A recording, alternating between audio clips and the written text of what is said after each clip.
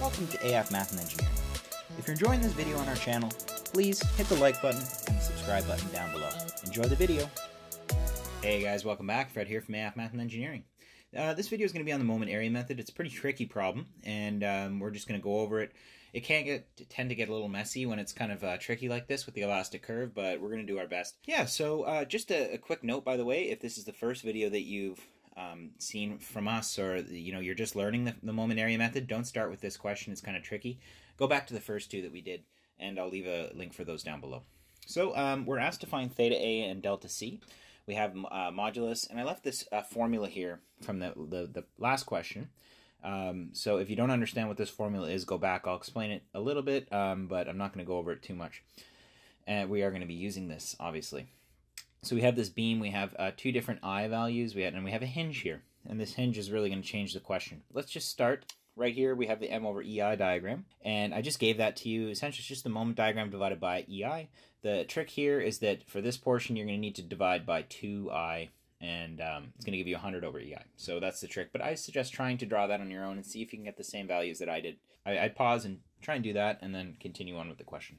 So first we're going to draw the elastic curve. So we're going to draw the elastic curve, and then we're going to look for our theta A and our delta C. Okay, so first, as we can see, we have a positive bending here. So we have this curvature like this. So we're going to start by drawing the elastic curve like so. Now, when we get to C, what a hinge does, an internal hinge, is it causes an inflection point in the elastic curve.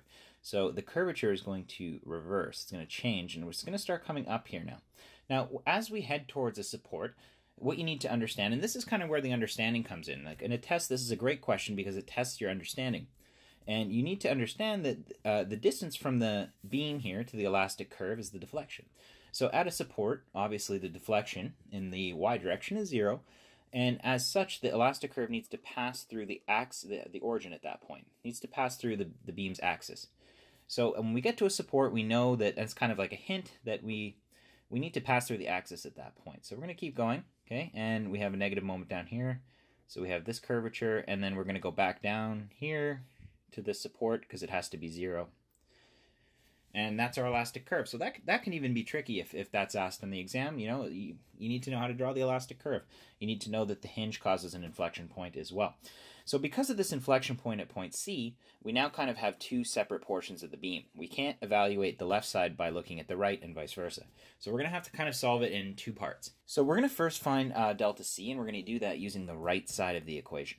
Okay, so the first step, always kind of choose our reference point for our tangent line. So we're going to draw a tangent line at one of these supports here. And from there, we're going to find a bunch of different things out that we're going to be able to use to solve this question. So I'm going to choose D. And where to draw the tangent and the strategies to kind of solve these, it comes with practice. So don't be discouraged if you don't understand. Just do lots of practice problems and figure it out. But from D, and I'm going to show you why we chose D in a second, we know that this is theta D, okay? And on the other side, this is also theta D. So we know that those two angles are equivalent. Now, if you remember from the second moment area theorem, which is this formula up here, okay, the integration of the M over EI diagram, and these two subscripts, we have delta BA.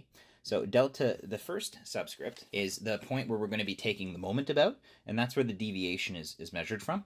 And then the second subscript, A, for example, is where the tangent is being drawn. So if we're trying to find, and this integrate, this quantity here, the moment area of that part of the M over EI diagram, is the distance from the tangent to the elastic curve. And for this triangle here, we need to solve for theta D. Once we solve for theta D, we're going to come over here and we're going to look for our delta C. Our delta C is this quantity here, this entire quantity. Okay. But this entire quantity is made up of these two quantities here. The distance from the tangent to the elastic curve and the distance from the beam to the tangent. Those are two quantities that we need to solve for. So first let's find theta D, and then we can find those. And the way we find theta D is we look from the right side of D, and we come over here and we have our delta ED here. Okay, so the delta ED is going to be the moment area of the M over EI diagram between E and D about E, because E is the first letter in the subscript and D is where the tangent is. Okay, so let's go ahead and let's solve for ED. And the reason why we're solving for ED and how we can find theta D from that is we have this relation here. We have theta D is equal to opposite over adjacent. And we say that tan theta is roughly equal to theta because of the small angle theorem, because the angles that we're dealing with here are very, very small. So we have theta d is equal to opposite over adjacent. Our adjacent's 15. Let's solve for delta ED now. Okay, so we're going to use this formula here. And so we have 1 over EI, okay, and we're going to find the moment area of ED about E. So we have this right here, okay, this square, so we have 15 feet times 150, okay, and then times the distance from the centroid of this shape to E, which is going to be 15 divided by 2, or 7.5. Okay, and we're going to add the moment area of this triangle here. So we have 200 minus 150 is the height, so that's going to be 50 times 1/2. And then we're going to multiply that by the base, which is 15. And we're going to multiply by this distance times the distance to the centroid, which is 15 times 2 over 3, which is going to be 10. Okay, and this is going to give us a value of 20,625. And the units for that are kip feet cubed over EI. Cool. So now that we have this value, this quantity here, what we can do is we can come over here and we can solve for theta d. We have everything we need. So our theta d is simply, let's plug this value in, and we can keep EI just as is. We're going to have that theta d is equal to 1,375 over EI. Perfect. Well, now that we have this quantity, we know that they're equal on both sides because the curve is continuous at this point. So we have a relationship here, and I'm just going to kind of draw that relationship with this yellow line. So we have a we have this triangle here, okay? So this little triangle here, this quantity between the elastic curve and the beam, we can use this expression. You see, we did tangent equals opposite over adjacent. So we can just solve for the opposite, which is going to be theta times the length, which is 10. So this quantity here, okay, is going, and I'm just going to draw an arrow to it, okay, is going to be 10 theta d, okay? This quantity here is the distance from the elastic curve to the tangent, and that is simply just going to be delta CD, okay? So that's delta CD. So we're going to take the moment area about C of CD of the M over EI diagram. We're going to add those together. That's going to give us our delta C. So we can find delta C now, which is equal to 10 theta d plus delta CD. And now let's find delta CD.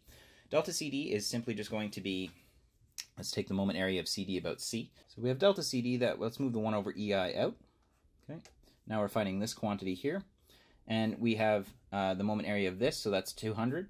So we're going to take 200 times the base, which is 10, okay, times 1/2. And then we have 10 times 2 over 3. So that's going to be multiplied by 20 over 3 to the centroid. Okay, and we get a delta CD of 6667 over EI. So now that we have that, we can just solve for our delta C, which is our first requirement in the question. So delta C is just simply going to be 10. And let me just draw a line here. So we're going to have 10, and that is going to be times theta d. That's 1375 over EI, plus the delta CD that we just found, which is 6667 over EI. Go ahead and plug in the EI values now, and we should get that we have a delta C of 0.487 inches down. Perfect. Okay, cool. So that is our first question done. Now let's go and move on to theta A. So now that we have this delta C, now we can find theta A because we have this entire distance here to the elastic curve. However, we do need to find one more quantity. So first let's draw a tangent at A. Okay, so let's draw this tangent here at A. Okay, now we have this quantity here, okay, and we're going to call that delta CA. Now delta CA is, like we said, it's going to be, since the first subscript is C and the tangent is at A, it's going to be the moment area of CA about C. Okay, so let's go ahead and solve for that. And we can see that once we solve for that, that our theta A is simply going to be opposite over adjacent. Opposite being this entire side of the triangle here, and our adjacent being this, this length of 20. So that's going to be delta C plus delta CA over 20. Okay, so that's how we're going to solve for theta A. So now let's find this unknown quantity delta CA. Let's move the 1 over EI out, moment area of CA about C. Delta CA is simply, and we had 100 times 1/2, which is 20, the base of the triangle, times 10. We're going to get that delta CA is simply 10,000 over EI. Finally, we can go ahead and we can plug into this formula and find theta A, which is the final part of our problem. So we have delta C. We found that from the question before. Okay, so delta C, before we kind of simplified it, if you take this value with the EIs, or you can use this and plug in EI, it's up to you. Okay, we're going to use, this value is just 10 times this plus this, and we're going to use it in the over EI just so we don't get confused. And finally, we have our delta CA. Okay, delta CA is simply 10,000 over EI, and this whole thing is over the adjacent side, which is 20. Okay, and using that relationship, we're going to get our theta A. We have a value of 0.003 rad, and that is in the clockwise direction. Cool, and that's the end of the question.